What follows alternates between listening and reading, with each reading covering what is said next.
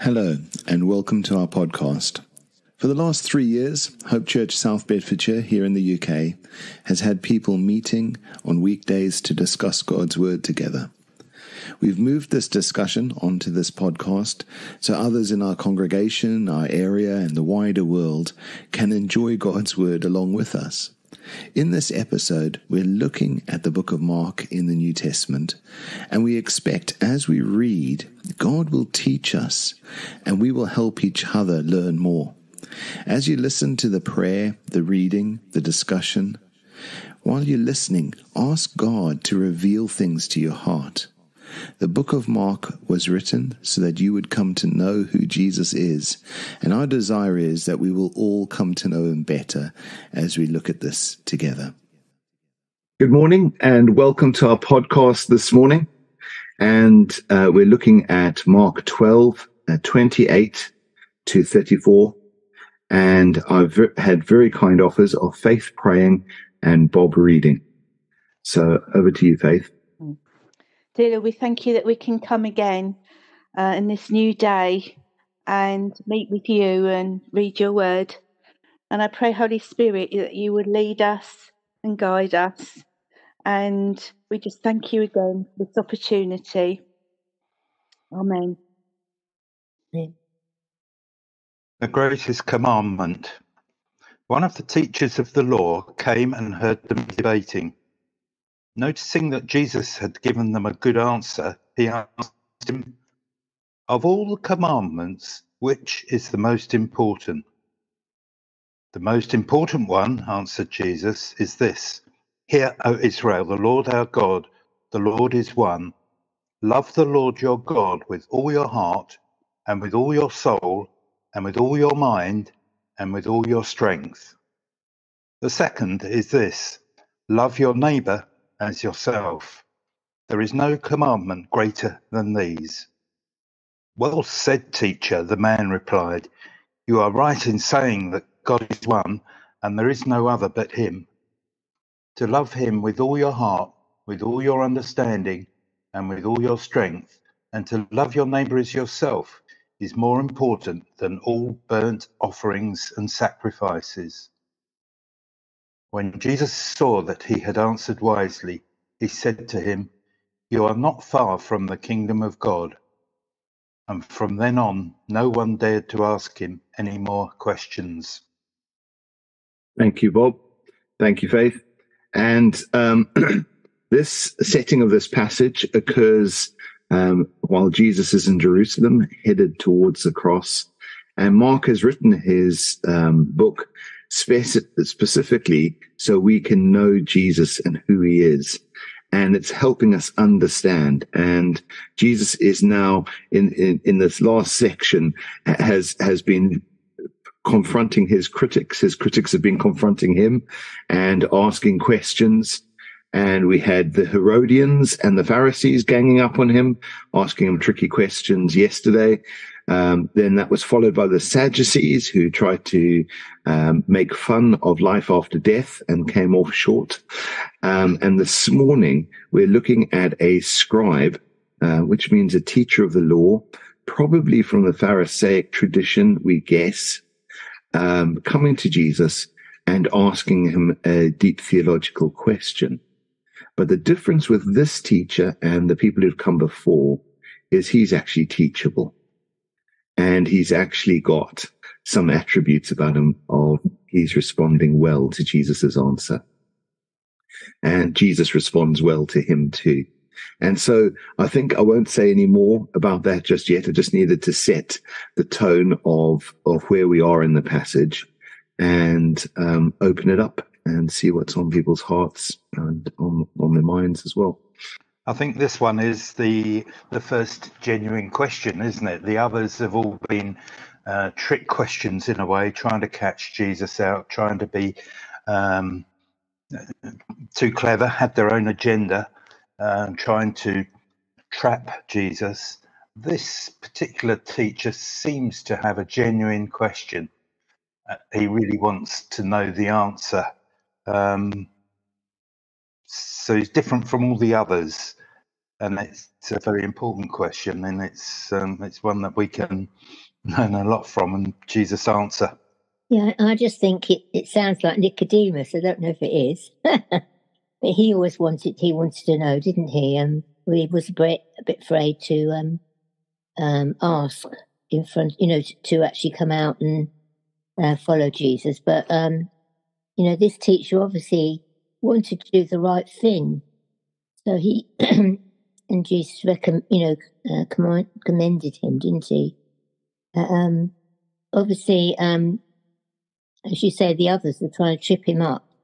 But, this man obviously wanted to know the truth and wanted to make sure that Jesus was speaking the truth as well. So although it's questioning him, it's good really, because other people heard this as well. And they knew the commandments, but obviously Jesus goes deeper into that. And really the commandments are to love your Lord your God with all your heart and all your mind and all your strength, and love your neighbour as yourself. It all really covers everything, doesn't it? Because if you love God, you will love your neighbour. And if you love your neighbour, you will love God, really, in the right way. So I think this man obviously wants to know, was questioning and searching for God, which is good. And it's okay to ask God questions as well, I think. Yeah, it's an interesting passage. I'm just looking at the report in Matthew 22, because this one does appear to be a genuine sort of question. But if you read it in Matthew, it says when the crowd, Matthew 22, starting at 33, when the crowds heard this, they were astonished at his teaching. But when the Pharisees heard that Jesus had silenced the Sadducees, they gathered themselves together. One of them, a lawyer, asked him a question, testing him. Teacher, which is the greatest commandment? And he goes through there. So it's this lawyer or whoever it is part of the Pharisaic group, as you pointed out. So it's a sort of it sounds like he was trying to trap him, but eventually came round to the recognition that actually Jesus knew what he was talking about. It just reminds me that when we're talking to people, Jesus wasn't defensive. He spoke the truth, and people seem to respond so much more to the truth that you speak in knowing the scriptures. It's like when people say, "Oh, God's in control," but you've got to understand where God is in the relationship with us. That we have been. He's actually sort of given the sort of the control to us. So He works through us into this world. Sorry, I digress slightly. But this word here that He actually speaks is the truth. It's not the first commandment. It's the most important commandment, which is to hear, O Israel, that the Lord our God is one Lord, and you shall love the Lord your God with all your heart. And it's not just a feeling of love. It's a decision to love. It's and I know we've got only one word in English for love, but it's this is a much more focused love. It's not an emotional love. It's a decision to love the Lord your God with all your heart, with all your soul, with all your mind, with all your strength. And it doesn't allow it where with the Holy Spirit you have determined to love the Lord your God. It's not just today I love the Lord, but I think he's got it wrong in a particular, so I've lost my love for him. It's actually I will love the Lord my God with all my heart and all my soul, with all my mind, and so it's actually just keeping to that. It's in love you trust. You trust what God says to you with all your heart and all your mind. And you love him and push everything else to one side, really. I also think that love is action. You know, something. If you don't show that you love someone, or if you don't do anything, then are you loving them? You know, because if you love God, we should be sharing the gospel, or we should be showing the love of God in our lives and to other people. And I think that's love isn't just a feeling, is it? Because feelings come and go.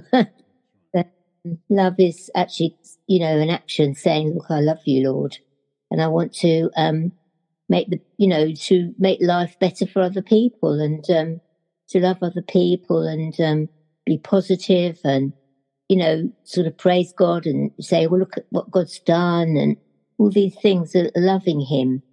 And we think love is a mushy thing. It's obviously when you fall in love with somebody, it is like that, but it doesn't. That isn't true love. The love comes when it's tested, really, as well. When we're tested, and we go through difficult times, and then you realise how God loves you because He never leaves you. That's the amazing bit. And Jesus demonstrated God's love, didn't He, through laying hands on people and they were well, and speaking the truth, and all the things He did was God's love, because He is love. Yeah, I think with all our heart includes the whole array of who we are as human beings. So it includes our emotions and our affections. And so I don't think it's just a decision that we stick by through thick and thin. There is affection, there is warmth, there is love included in that. And so it's not something sterile, it's something relational. And I think that that's so important. It includes a whole array of human emotion. It's the whole heart. And I think that that's so important. And that affection also needs to be on our neighbours as ourselves. and that's a very powerful thing as well. It's not just, I need to be a nice neighbour. There needs to be a warmth with it. There needs to be a heart engagement with it as well. And I think we love tribes. We love putting people into categories. I think what's interesting in this is we see the individual response of someone in the middle of the Pharisees, in the middle of that setting of confronting Jesus with tough questions and tricky questions. In the middle of all of that, we see the individual response. And it's just a good reminder to us not to view people by tribe or by association, but actually God looks at the heart. And I think that's so important. Yes, I'm sorry. I didn't really mean to say that we shouldn't have a relationship with God, that we just follow the love, it says here. The relationship, because the whole thing is a relationship with God. But I'm just thinking that sometimes with people, you can get, if you're not careful, you can allow your emotions to overtake this thing, love your neighbor as yourself. And sometimes you have difficulty with relationships with other people, but we have to continue to love those other people with God's type of love, in spite of the fact that maybe what they've done in our own view is not lovable. And I'm just reminded that there's a proverb that I was reading the other day that says, I read it in the King James, which says, only through pride comes contention. Mm-hmm. And pride is self-centeredness. And what we're saying here, and it's interesting in verse 31, where it says, the second is this, you shall love your neighbor as yourself. You don't love yourself out of pride. You love and self-centeredness. You love yourself because God loves you, and it's that you recognize God in you. In the flesh, you don't you're not perhaps so lovable, but through God's eyes, you are loved. Therefore, you can love others through yourself. And you seem to. I'll speak personally. Sometimes when things go wrong in a relationship, it's very easy to sort of point the finger at other people for that it's their cause, they caused it. But in a breakdown of a relationship, it's two-way, and it's sort of the breakdown comes through pride. Only by pride comes contention. And I think that's quite an amazing thing, that you can only have a breakdown of relationship through self-centeredness, through pride. And it's interesting looking at the word pride. I comes in the middle of it, and it's sort of centered on me. And that's what the love of God does for us. It stops us centering on me as an individual. It focuses on God and that relationship with God, and you know that you're loved by Him. So actually, you don't need to sort of be self-defensive or anything like that. And gosh, I'm being very deep for this time of the morning. There's an awful lot in these three verses here, that you could expand and go really sort of deep into how you think, how you believe, how you relate. And the main thing is to relate to God, as you quite rightly pointed out, Nigel. Relating to God is the most important thing, with all your heart, and then with all your soul and with all your mind, so that you actually have that confidence in who you are, and therefore you can fulfill the second one, which is you shall love your neighbor as yourself, because you've got to know who you are in order to be able to love your neighbor. And if you know who you are through your relationship with God, the Lord your God, then that gives you a solid foundation. And I guess without loving yourself and being confident in that love, we end up playing one-upmanship against our neighbors. And you get that kind of like crazy things where people have competitions with garden gnomes and whose garden looks the best and all those kind of things. And contention between neighbors can come from insecurity, can come from pride, can come from a lot of different things. But where that secure love with God is the basis of our lives, and we feel loved by Him and we know we're loved by Him, then that love can flow to others and be genuine. And it takes away the contention. It takes away all of those things and puts us in a very good position. It's a very powerful passage this morning. I was thinking about God's love, that He, when we seek Him, He woos us. And I know that's an old-fashioned word, but there's something beautiful in that He woos us. He draws us closer to Him, and in effect, that molds us and shapes us and causes us to, we get hunger inside of us that nothing can fill except God and knowing Jesus more. And I think in that relationship, it's a growing. And for my own experience, the loving of oneself actually grows with time as we let the Holy Spirit shape us and teach us and lead us.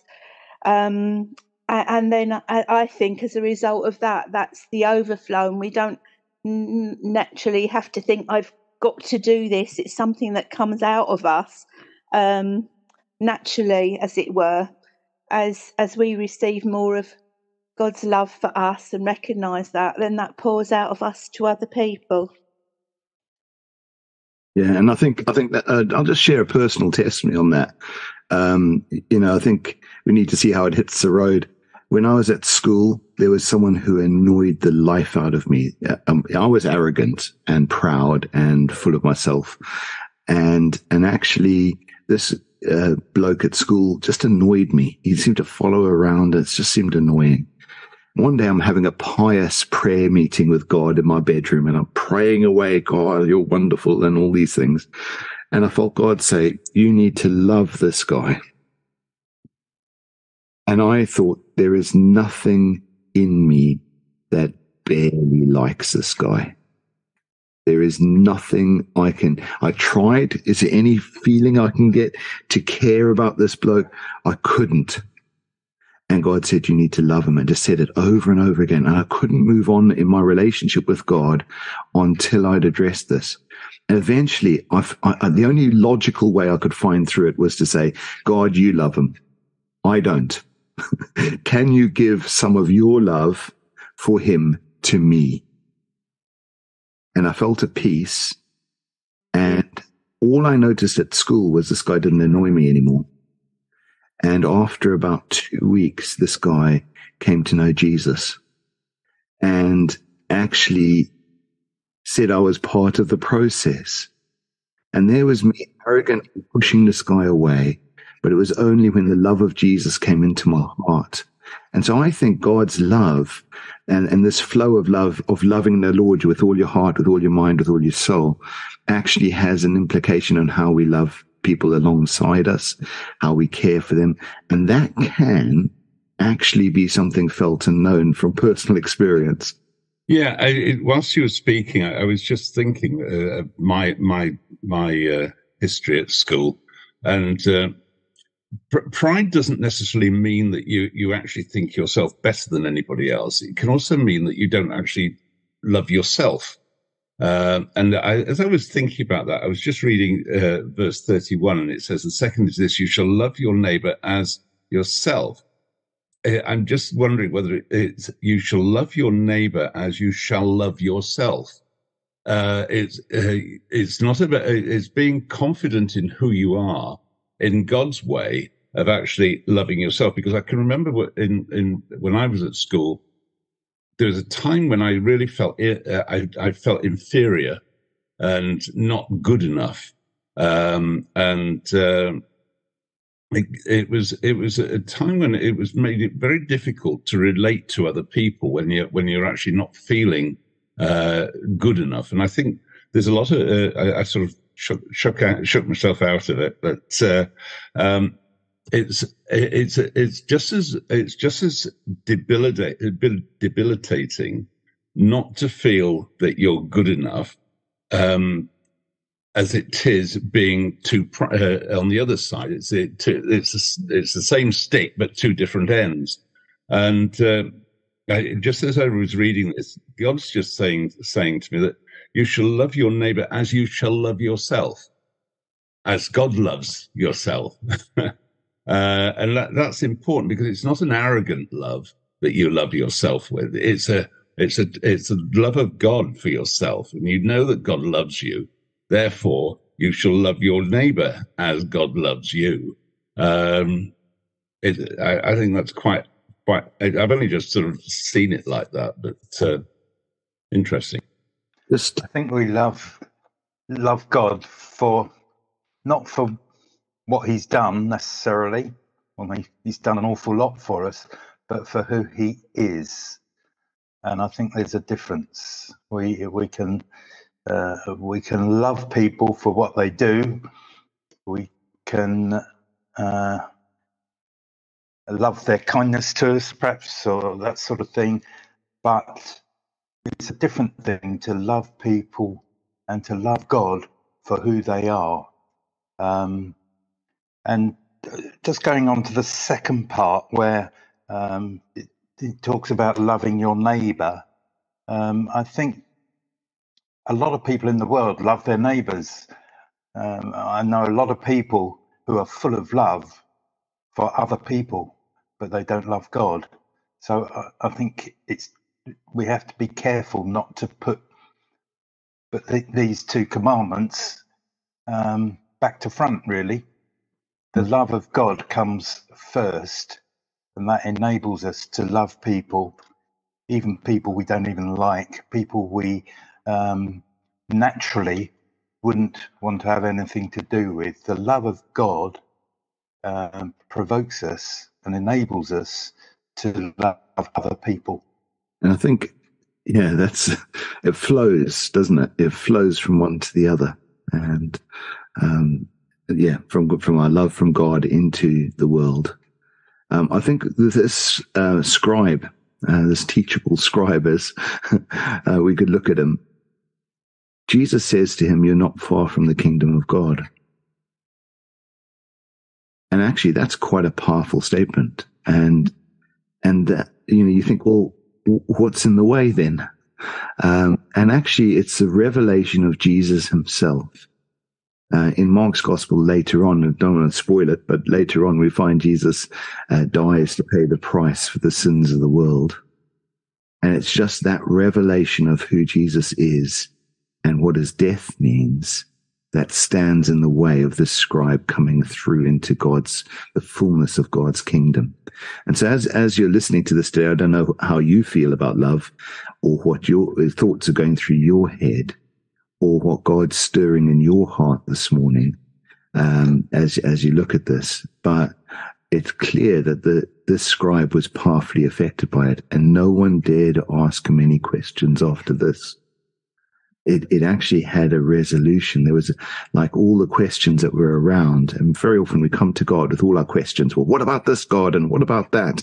And why does this happen? And what's this about? And all those questions. And then it gets personal and we discover the love of God. And he goes, "You're not far. Come on." And there's that wooing of heart, and drawing us closer. And then our questions begin to die down once we discover who he is. And I think there's a beauty in this passage and the flow of it as well. I don't know if anyone's got any thoughts or anything that you feel God stirring this morning. Just one last one from me, and that's verse 33, where he's sort of feeding back, and he says, and to love him with all your heart and with all the understanding, with all the strength, and to love one's neighbour as himself is much more than all burnt offerings and sacrifices. So it just speaks to me that the relationship that you have with God is far more important than the religious activities that you go through. So it's a relationship issue, not a religion issue. And I think that verse 33 is so powerful when I read it, and it's actually not God, it's not Jesus that's saying it. It's actually a revelation in somebody's heart, and I think that's so powerful.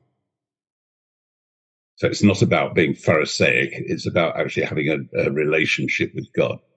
So it doesn't matter whether you've got the chairs out in pew form or in a circle. It's who you're worshipping. Now, I know, loving other people, sometimes people can be difficult. I know what I've done, what I felt God showed me to do, is to say, Lord, show me their heart, show me how you see them. And I think that helps as well, because God sees them, he knows all the good things in them, but he also knows the bad, but he's looking at the good, and he can show you things in people, and even things that are hurting them, and that really helps you to pray for them. And because we need to see through his eyes, and then we can love, because we love him. And as has already been said, it's who he is, not what he can do. But, God is love, isn't he? And love isn't just mushy either. It's also like speaking the truth when sometimes it's hard to do that. It's also disciplining your children, that telling them what's right from wrong, and that's love as well, because we need to do that, otherwise they go astray, they go in the wrong way and get hurt. So love isn't just all lovey-dovey and all lovely. It is lovely, but it's also discipline, also correcting, as in the way you do it, obviously really important. But I think we need to see through Jesus' eyes anyway, through God's eyes, see people. Thanks, Jenny. And I think we've gone past time, so we need to wrap up. I'm just so glad God didn't say, be nice to God and be nice to others. He said, love the Lord your God with all your heart, with all your soul, with all you've got, and love your neighbor as you love yourself. And I think that love connection is challenging, powerfully challenging, when you're surrounded by people that are not nice. and God challenges that in us. I feel freshly challenged this morning. I'm sure we all do in different ways. I think we'll leave it there for today. And thank you all for your contributions and all you've brought. And we'll go about our days, hopefully full of love. Thank you for joining us today. If you'd like to find out more about Hope Church South Bedfordshire, you can find out off our website, www.hopecentral.co.uk. Also, you may like to visit us.